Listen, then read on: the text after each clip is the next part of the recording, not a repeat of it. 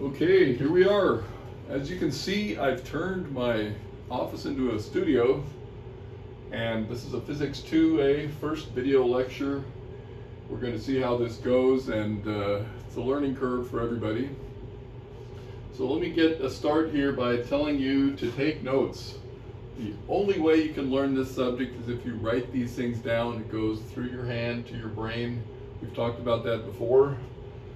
And I have a couple of problems here to work, and I'll talk more about that later. So you want to take notes, and the way I'm going to control this is that you're going to send me pictures of your handwritten notes.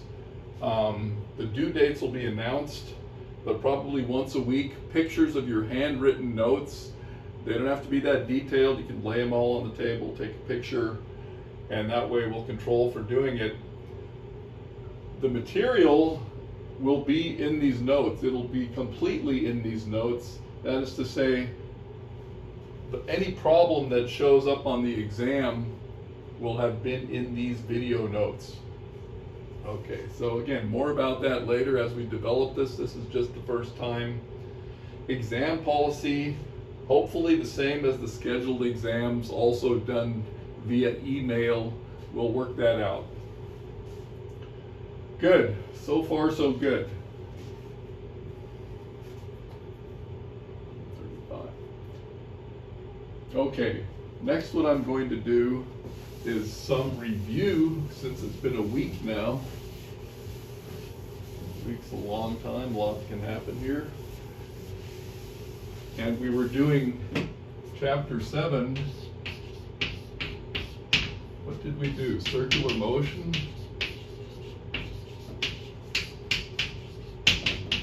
Newtonian gravity. Newton gravity. Put that right there. Okay. So first of all, a circular motion problem. Just to remind us, the formulas, we've got Newton's law, mass times acceleration. In the circular motion formula, we're looking at the centripetal force. So mass times centripetal acceleration. Okay. The example, one of the homework problems I just had there listed, is one that we've done before. It's like the roller coaster. It's the car going over a hill. Up here on the top of the hill, we say there is a normal force. There's the weight. But this hill has a radius of curvature. Hill has a radius of curvature. So what we do with this formula, we have minus n plus mg. What have I done there? The positive direction is towards the center of curvature. Positive direction towards the center of curvature equals mv squared over r. So that's how that problem gets set up.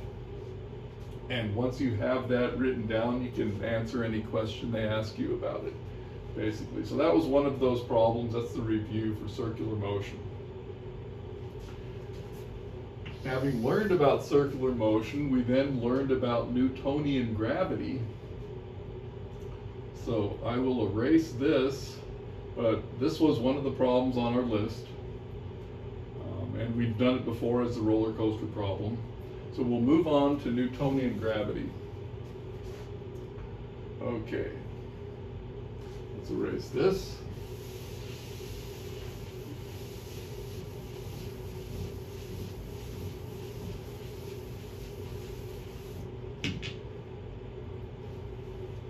Good. So in Newtonian gravity,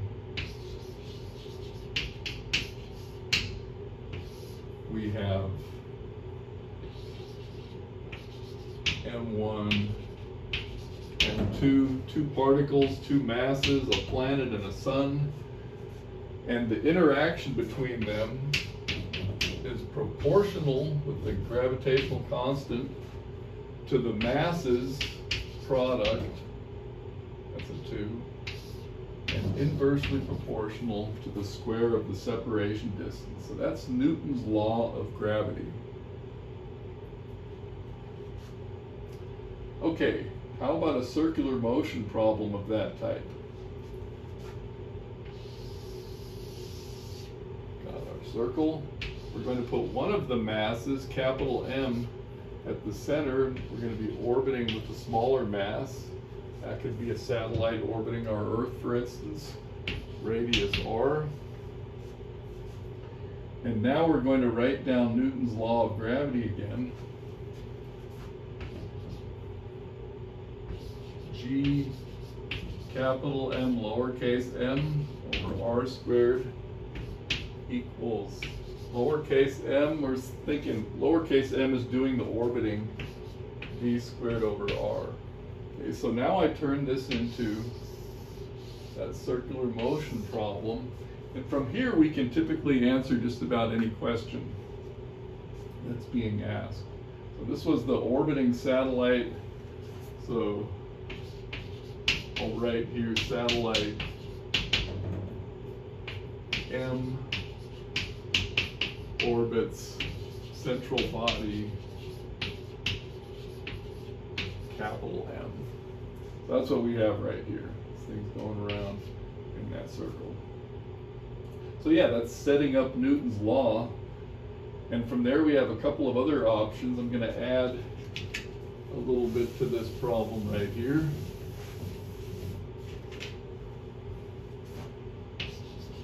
So we also know that the speed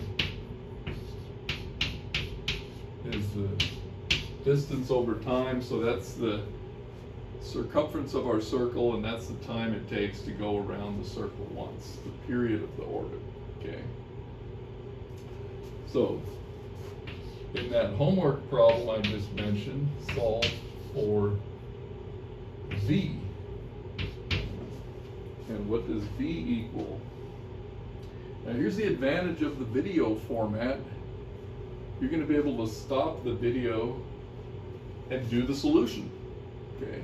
One thing I'll recommend right now for your notes, since we're on the subject, leave a lot of space. You're taking notes by hand from the board here, from the video. Leave plenty of room, and you can fill in all kinds of useful information. You can fill in the algebraic steps. You can rewind it and fill in some words of description.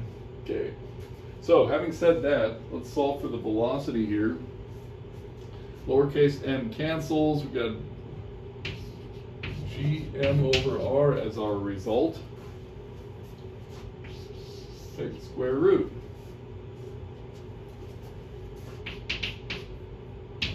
The other one, solve for t, comma, the period of orbit.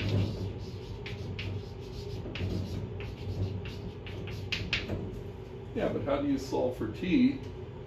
You solve for t right here. Should I write that on? Why not? Here. A little bubble here.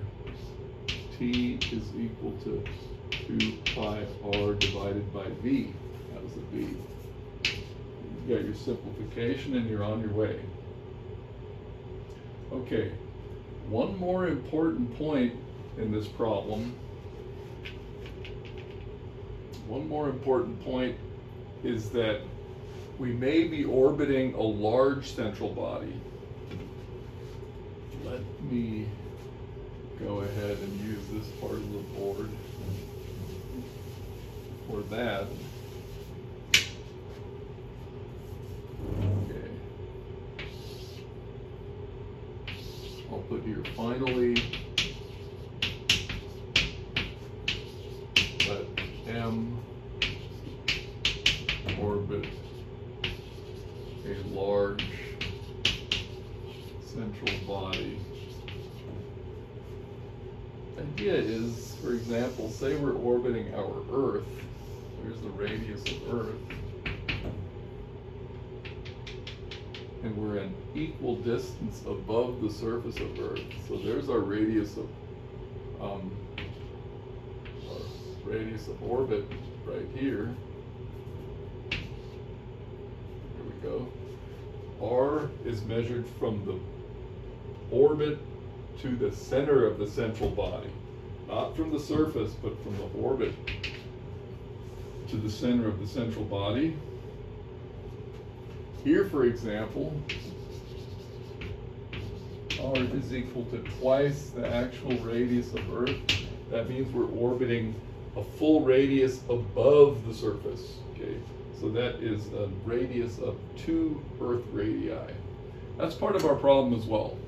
So I think we're set up now for those 2 of the 3, pardon me, for 2 of the 3 problems that I had up here on the board. Okay, so that was basically the review section of today.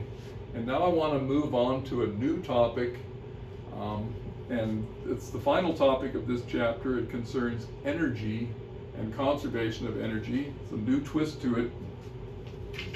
So let's go ahead and erase this.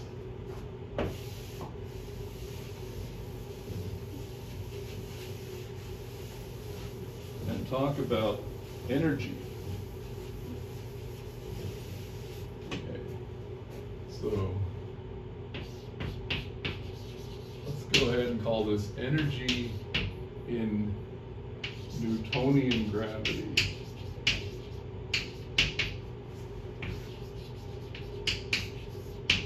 Energy in Newtonian gravity. Okay, what do we know about energy so far?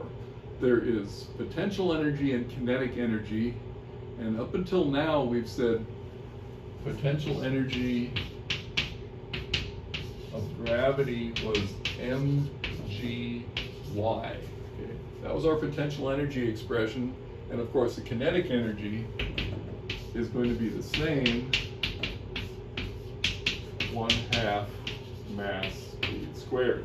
Okay, but this one is going to need some modification.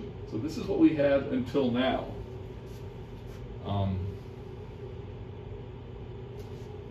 And what we had, let's go ahead and put it this way, we had a y-axis, we had ourselves, as we always draw it, and we threw a ball up in the air and we had the potential energy of that object. For Newtonian gravity, and I'll put a note here, we have potential energy is force times displacement.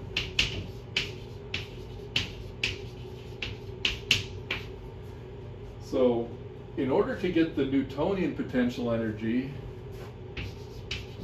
I'm going to write, now we have potential energy of gravity is going to be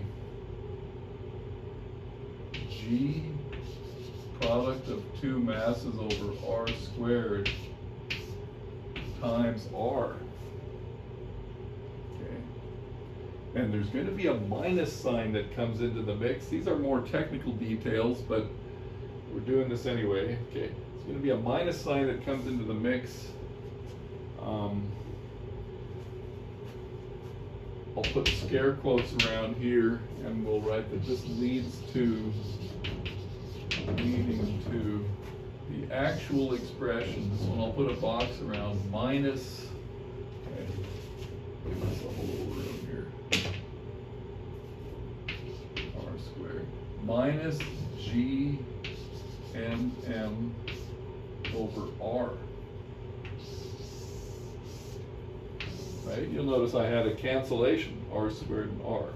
Now this is the actual definition. It takes a integration, takes a little bit of calculus to actually do this fully formally, but we have the idea here. So I have to introduce this function to you guys, and then we'll do our usual energy type of discussion. So I'm going to erase the board and just discuss this particular function. The potential energy function. Okay, so I'll discuss it by writing it down here and graphing it. So potential energy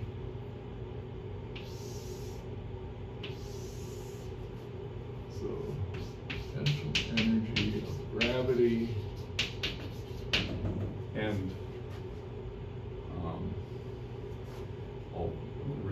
here. U gravity equals minus G m over r, first power. Make some room down here.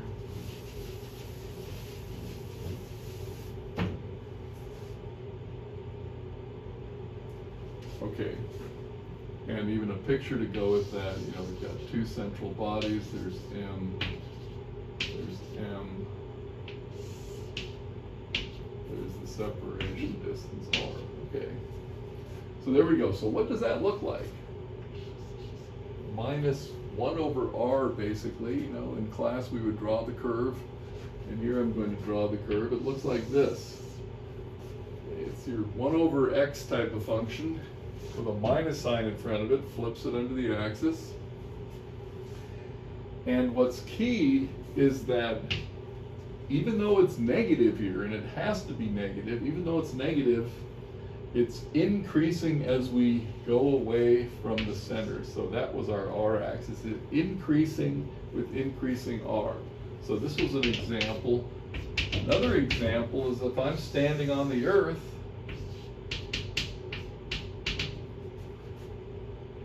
and I take a trip in R direction, then my potential energy increases as I go up or away from the center of Earth, just as before. Okay, a little bit more complicated, but we get some great results out of this, as I'm going to show you right away. So that's the potential energy of gravity. And next, of course, how did we deal with gravity? Recall, we write E sub A is equal to E sub B. That's our recipe. That's our recipe. We say no friction. We take one point A, we take another point B, and we just work through the formalism. So this example is going to be blasting off from the surface of Earth with some high velocity, just a vertical shot away from the surface of the Earth. And we'll see what this formalism gives us. So I'm going to take kinetic energy and potential energy. Let me fill in right here. Or kinetic energy sub A plus potential energy sub A equals kinetic energy sub B plus potential energy sub B. Right? That's what we've learned to do in prior chapters and with other scenarios. And now we're going to do it with this gravitational scenario. I've got that down there. I'm going to erase this, bring it right back into play.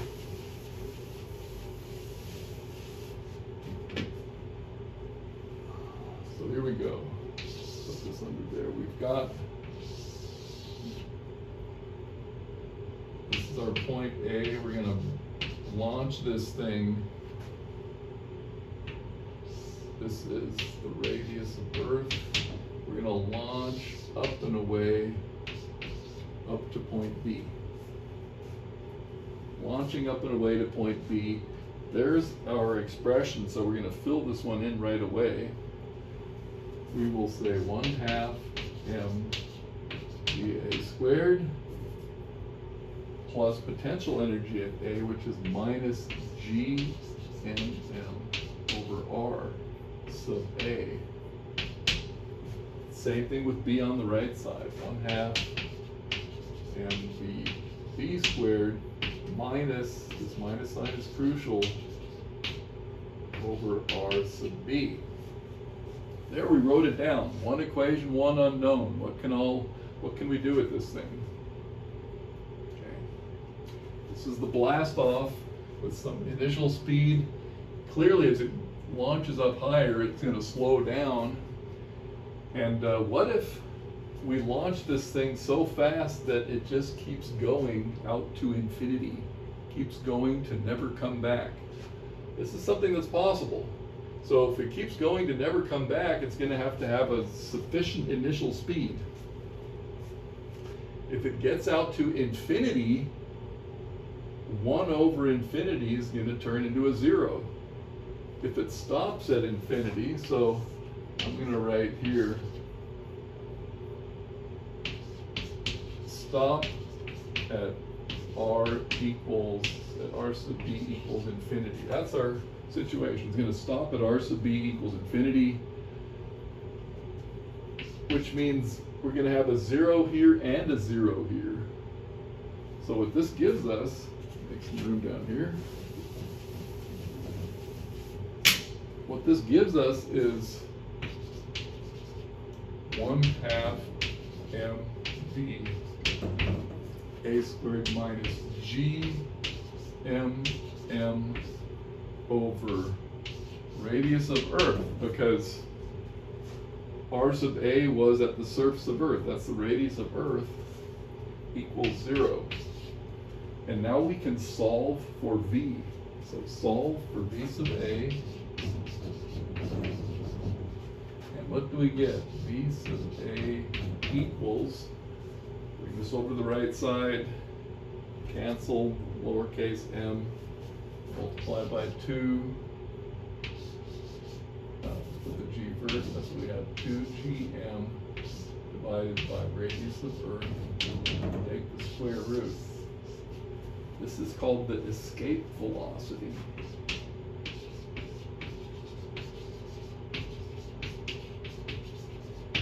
If you look up the numbers in your book, Newton's gravitational constant, mass of the Earth, radius of the Earth, 2 square root, you will find it's just over 11,000 meters per second. Okay, so it's called the escape velocity. Very interesting problem. Now, I'm going to put a little bubble in here, a little blurb. For the homework problem, at the top of the lecture there, we're going to ask, what if it doesn't go out to infinity? What if it only goes up to, say, the radius of Earth, twice the radius of Earth, above the center? First of all, you would always measure from the center. You know, your R is always measured from the center. But then it would come to a stop and you would have a finite height. It would really be the same type of calculation though. It wouldn't be this result. It would be a similar problem. Once you've set this thing up, you can answer all questions with it. Homework problem. R sub b is finite. Okay, but otherwise we have everything. Good, so I'm going to leave that as the content for today's first video lecture, and I'll give a couple more tips on how to work with this once again, and I'll put them down here in writing as well, just so we can end the thing with the same advice I gave at the beginning. So you want to write out notes by hand. That's just utterly crucial that you write these things out and do as many intermediate calculations as you can.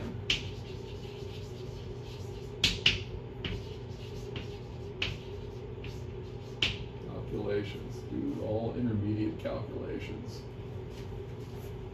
You know, if I skip a step, you fill the step in, so leave a lot of space in your notes. And let's see how far we can get doing this. Now, I will be publishing more of these, and I'll tell you where to find them each time, or I'll send you the URL, and you can get a whole collection of these then. Okay. Anything else before we call this good?